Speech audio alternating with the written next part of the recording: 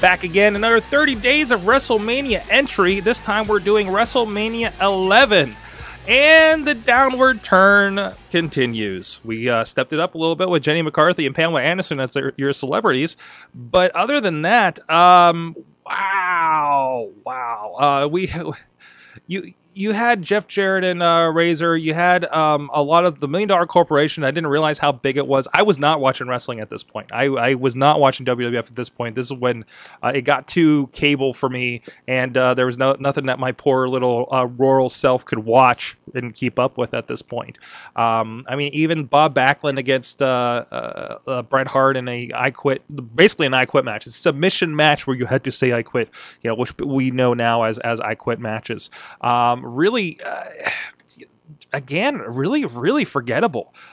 Steve Michael was in this one. Before you saw him in WCW, he was part of Lawrence Taylor's All-Star team. And again, let me think. If this is probably the first, no, this is the second one where we didn't have a World Championship as our last main event for WrestleMania, this time being Diesel and Shawn Michaels being for the title. Taker finally into a form. I'm trying to remember why he had a giant urn at the time. Don't recall, but taking on King Kong Bundy as one of his victims there. I gotta roll this back because there's a local wrestler who, Chess Flexor, who has the C's for sense and did an entire $1 Million Man outfit when Ted DiBiase was part of the Night of Legends show with the International Wrestling Cartel. And I didn't realize Nikolai Volkov had a very similar outfit with the sense signs. Wow. But it goes to show you, and you had to return. I'm presuming it sounds like it was the return of Yokozuna.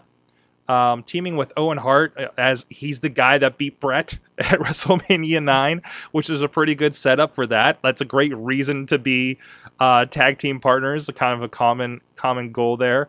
It's a very weird time for me. Like, I don't know if it's because I wasn't watching at the time. Some people, these are their fondest memories, is the Shawn Michaels and Bret Hart years. When they were on top of the company for the most part. But again, this is where I kind of faded a little bit, and I see that I don't feel like I missed much when I'm looking back on shows from this era on WWE Network. So let me know what you think. What do you think of WrestleMania 11? Can Lawrence Taylor really go against Bam Bam Bigelow? Yeah. Also, I don't know if I missed it or what, but I think Salt and Pepper was cut out of the WWE Network release.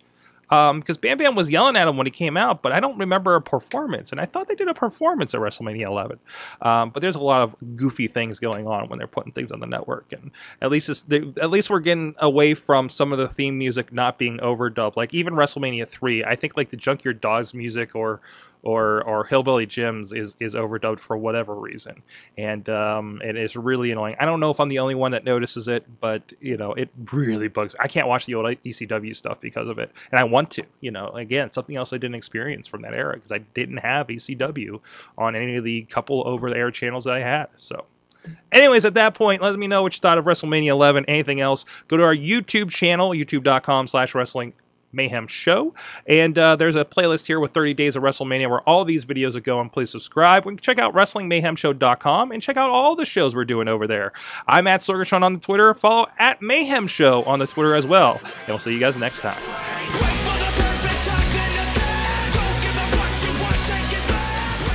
This show is a member of the Sorgatron Media Podcast Network. Find out more at sorgatronmedia.com.